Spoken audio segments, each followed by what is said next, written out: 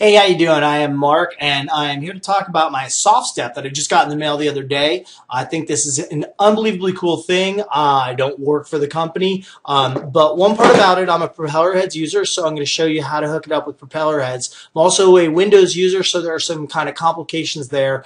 And really, I think in looking at their documentation and watching their videos, it kind of doesn't take it from more of a human perspective. They're really, really good at what they do, but they're very technical. So I'm going to kind of try and explain this in a way that I think might make more sense to someone who might not be quite so technical. So I'm going to start out a little step at a time. You can see I've got my reason to record already fired up over there.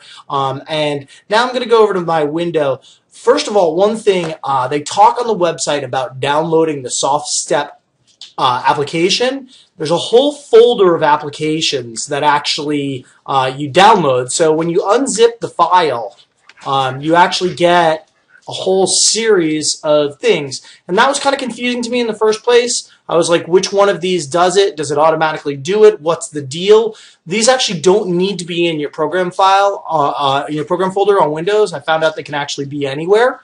But all of these different things, I was like, okay, well, which one do I actually use? Well, as it turns out, you can either use SoftStep Easy Editor or SoftStep Editor, but I found that SoftStep Editor gives me a lot more flexibility to do a lot of funky things. And even though it can look daunting, I'm going to show you some ways that I think make it a little bit more simple than the people that made the first videos. God bless them for doing it. But anyway, so I've already got it fired up. So, basically I clicked into SoftStep Editor. I launched SoftStep Editor. It takes a little bit of time, so I just already pre-launched it. This is really important. This window that comes up, if you're on Windows, it talks about having to have how the ports are set up and all this and that. Basically, what it comes down to is when you plug the unit into your computer, right into your computer, a lot of the stuff should already get handled when it gets recognized. The drivers and all of that are gonna come on board. But one thing that doesn't happen is that it can't natively talk to propeller heads. So in order to talk to propeller heads, you need to have a piece of in-between software. And the piece of in-between software they talk about here is this MIDI yoke software, which comes from midiox.com. It says it doesn't work on Windows 7, but it does. You can read up on how to install it, all right? I am going to assume that you know a lot about propeller heads if you're here looking through propeller heads and you bought this kind of sophisticated piece of equipment. So what I'm going to tell you about midiox, in case you haven't already downloaded it or using it for something else. So basically you would download midiox, you would install it. It's almost invisible. You don't see anything really. There's no application that's there. But what it does is it turns on in your control surfaces, it turns on these new MIDI channels. Okay, and what that means is if I go to add a new control surface, the funny thing is that you actually don't need to add a new control surface to use the soft step. What you should do is you should install midiox and then it's ready to go and we're going to work on the next steps. But anyway, what would happen after you install midiox, so I'm just gonna grab an other not selected MIDI keyboard controller, and what I want you to see is in your MIDI inputs, and I have a ton of peripherals, so don't worry about all the stuff that you're seeing here right here. But once you install MIDI yoke, you'll see these 8 possible inputs, and that's places where propeller heads will accept MIDI data from something that's out there. MIDI yoke is just a bridge into propeller heads that we're going to be using. But once the first step, I would say your first step to do is get MIDI yoke from midiox, install it, and look in your preferences to see if you've got these MIDI yokes that are all set up here. Okay, so you've got 8 of them. So I've got that. I'm good to go. I'm going to close out. Like I said, I don't actually have to create a new control surface to do this. Okay, so let's get back over to SoftStep. We can close this warning window because we've taken care of all of that business that's there. And then I'm going to minimize propeller heads too so that you can kind of see the interface that comes up here. Now this is, it corresponds exactly to what the pedal board looks like. And so, if I take a look, I've got my 5 and 5 on top, and they'll all correspond to numbers that all correspond to the numbers that are on the screen there, which is pretty cool. Now, I will show that, if you can see that I'm holding this up, not sure if you can even see, but if and I'm going to do this by hand, is I'm changing scenes, and you can see that down here it says effects 0, and up there it says effects 0. These are some presets that I personally actually programmed and built myself. This to work with an effects strip on one of my Propeller Heads channels. By the way, the buttons work really well with your foot, but they are a little hard on your fingers, and I understand that's why they built it that way, but I'm pushing it. So you can see that I built one for Combinator 0 and Combinator 1. And right now I'm going to talk about what building those scenes mean. One of the cool things is that as you're playing it, you can tap through these scenes that you've created, and then they'll correspond to different things that you're doing within Propeller Heads. So I'm going to put this back down on the ground for now. And so let's go back over here and let's look at this one that I built for Com0. So what I wanted to do was I wanted to be able to control the 4 rotaries and the 4 buttons on the Combinator. And that's Combinator 0. I'm a kind of a computer programmer, so 0 is first and 1 comes second. So this is going to correspond to Combinator 1. And I've got a couple of patches in there that I think are cool, kind of groove boxes, but they have really bad graphics, so it makes it harder to read. But the desired behavior, you can see that I'm spinning as using my mouse. I'm changing the drum groove. You guys have probably seen boxes like this. These change some patterns and cause your little jam session to go on there. So what I want to do is I want to convert, instead of doing that with my mouse, I want to do it with my soft set.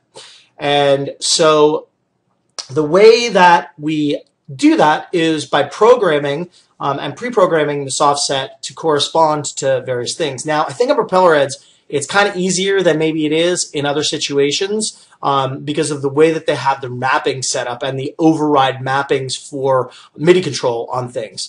But let's go back over to the soft step window, and again, I'm going to minimize those ugly things there. And I am going to, my plan was to have the rotaries, I know it's kind of flipped upside down, but I wanted the rotaries to be on the bottom and the buttons to be on the top. So you see I have it labeled R1, R2, R3, and R4. I did all of this in advance, just so you guys know, and button 1, button 2, button 3, and button 4. Okay? The way that I built this little template that's here is you start with a scene and you just hit the save button and you create a new one, and I'll just say tester, and I would set a location for it. And I'm not actually going to do this right now because I don't know how to delete them, because I don't want to fill them up. But basically, this would create a new blank template for me. All right. Now, the crazy part when you look at this and you open these things up is that each of these, when you open this up, tells you where to send the MIDI data and what to do with it and what to do with what your foot's doing. There's a ton that opens up, but this is everything associated with button 1. And I opened this and I was like, what? And that's why I kind of decided to make a video that I hoped that, I could help people out, because the thing is so cool, but I think that it really looks daunting to people. And especially because I didn't see anything about explaining how to use it with Propeller Heads. So anyway, so we're looking here, and I'm going to go through the important things that are here first. Now, every foot pedal can do multiple things, but right now I just want each foot pedal to just do one activity. I want the ones in the bottom row to control the dial from going from left to right, value 0 to 127, which is, basically, I hope you're familiar with that, that's the count in MIDI, 0 to 127. And so I don't care to have multiple things, and I just want it to light up when I step on it, and then and I want to be able to trigger this. So the first thing that I found out that was important was that these correspond to different functionality that you can do with your foot. And so what pressure live means is as you step on it, it stays, and you let go and it goes away. Pressure latch is as you step on it, the value changes, but it stays when you take your foot off of it. And the cool thing is that I found there's the X latch and Y latch. And so I've got it on X latch. And so you can see, now watch, now I'm actually with my foot, I'm stepping on pedal 1 to the left and to the right. And you can see these numbers when I've got my foot go to the left, it goes to 0, it latches onto 0 all the way, and then I can slowly move it up to down, back and forth, and in between. I haven't gotten used to and I know that there's settings that you can set so you have more finesse over it. This is just basic. So basically my foot is going left and right, bare feet right now, but I go left, I go right, I go left, and I go right. There you go. Left, right, left, right. Okay, so now actually let's go back over to propeller heads for a second and see what's going on over in there. Okay, right now, oh wait, nothing's going on, of course, because I haven't set any of these boxes up to do anything with this. Here's the part where you might not know or understand how this works. Okay, and actually I'm going to explain it I'm going to go back and show more, but every button in propeller heads has the ability, and hopefully you know this as well, to be remotely override mapped, which means that you can set some device to do something to it. So if I right click on any of these, I'll see edit remote override mapping. So I open that up and you can see that right now there's nothing set, but now I say learn from control surface activity and I say okay, and now boom, I go back and I go forth, and I go back, and I go forth. And we get that activity going on there. So how did I figure out which one's which? Like, how did I make it so that, now that was this was in SoftStep, this was the first button that is there, and it's going right and left. How did I map that to these guys? And because this screen is open as well, I'll show you. So an important thing to see here is that you need to route your device to MIDI yoke 8. So when you come into this and you've got a blank template, what you're going to see is SoftStep Expander is going to be pre-selected. You want to change that to one of your MIDI yoke channels. I actually use MIDI yoke for some other stuff, so 8 was a free channel. So basically, but whatever you pick in here, if you didn't have anything on MIDI yoke 7, and it'll actually tell you if you're stepping on another device that's actually using it. But so I've got this set to MIDI yoke 8. And then here's a simple thing is I tell it, oh, and by the way, one other thing, for doing controls like we're doing here, there's a concept of a CC in MIDI, and that is a controller value. So in this destination area here, then you want to make sure that that's set to CC. Haven't messed with all of the other stuff. I know there's a lot there, and I'm doing some basic stuff with you right now. To people at Keith McMillan, if I'm missing stuff, this is just one day out of the box, getting it going, and thinking I can help somebody who maybe not so technical with it. So anyway, I've got it going out to MIDI yoke 8. And then this is I want to be on CC1. So you can see that when I went back over here and I checked my remote override mapping, that you can see that it's set to CC01. Okay, so I'm going to close that. That one's good. This one I am going to edit remote override mapping, and I am going to learn from control surface, and I'm going to step on the second one, and I set that one to 2. Boom, edit remote. I'm going to step on the third keypad, and I've got 3, and boom. I'm going to step on the fourth, and I've got 4. Okay, so the way that I did that in SoftStep for each of these entries, you can see when I open it up, then you can see that pedal 2 is set all the same. It's on X latch. And it's going to CC2. When I open 3, it's going to CC3. To me, this was a really logical way to do it, and I'll talk about how I did the next combinator, and it seems to make a lot of sense. So those are the rotary buttons that are there. So what about the on-off buttons, right? I want B1 through 4 to correspond, but these are just turn them on and off buttons. So I don't want to have to roll through it. I just want to be able to tap on my I just want to tap on the soft step and have the trigger go off. And so we're going to open up button number 6 or foot pedal number 6, and you can see that I changed the source to just foot on, and that's when you put your foot on it. And then what happens when you do that is that I want to change this to this toggle 127 thing. What I found out was that seems to be what turned it on and off. When I hit it once, turn it on, to off, on, off, on, off. And you can see that I just picked velocity, channel number, CC number 6 in order to orchestrate that.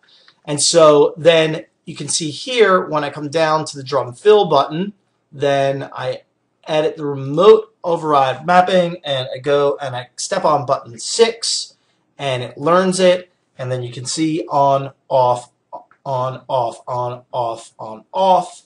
Okay, so now if I did button number 2, learn from, and this is actually going using number 7, using number 8, and then using number 9. Okay, so that's all together. So now if I go ahead and play this thing, you can see now I'm doing this with my feet.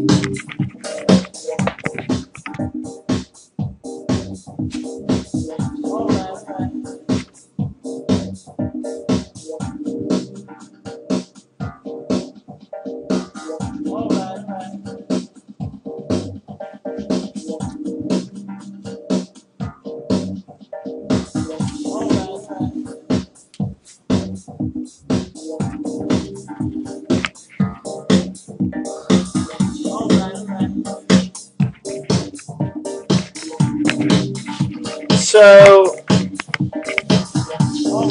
I was pretty excited about that.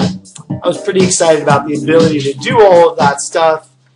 And there's a start for you. Just I'm going to go back here into soft step really quick.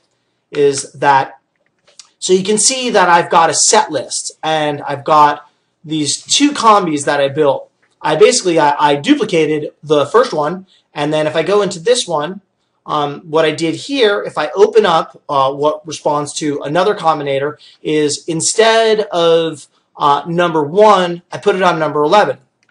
Instead of number 2, I put it on number 12.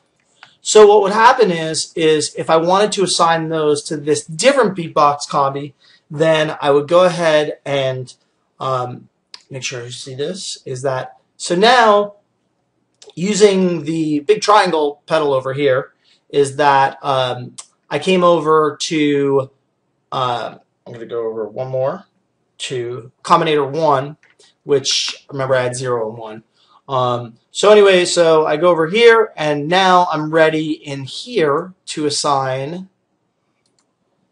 this, and that you can see now that one's set to 11, and this one is set to 12. All right, so and then easily using the toggle switch, which is this big arrow button, and I'm doing that on the ground. I go back and forth between combinator 1 and 2, and then so if I'm on or combinator 0 and combinator 1, I'm on combinator 0. I'm moving the drum house 1, the drum groove 1. So again, we'll go ahead and.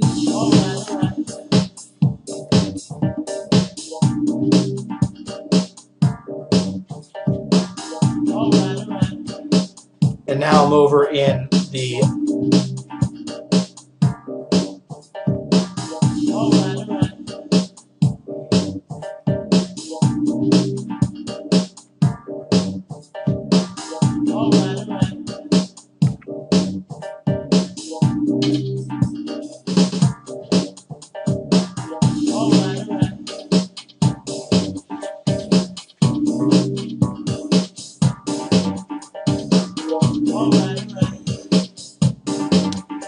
So, I know it was a long video, probably break it up into 2 pieces, but hopefully that helps you out a lot in getting started with your soft step. And thanks for listening.